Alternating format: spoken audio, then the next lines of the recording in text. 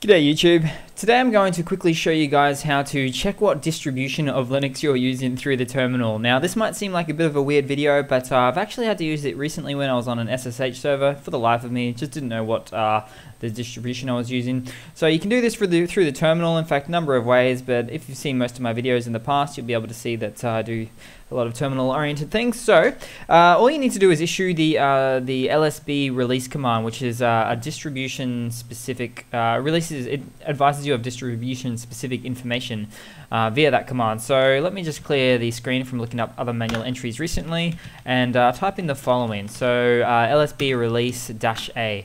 And this is pretty much it. And another reason why I'm doing this video, apart from the SSH server I've mentioned before, is because I've just upgraded to Ubuntu 17.04, a little early mind you, so it is in beta release at the moment. But you'll be able to see that, yeah, it has actually officially updated there for me, and this is the main thing we need. Don't worry too much about this line there, but yeah, so we can see I've got Zesty Zappos Ubuntu 17.04 going. So cheers guys, just a short video on that one. Hope you've enjoyed.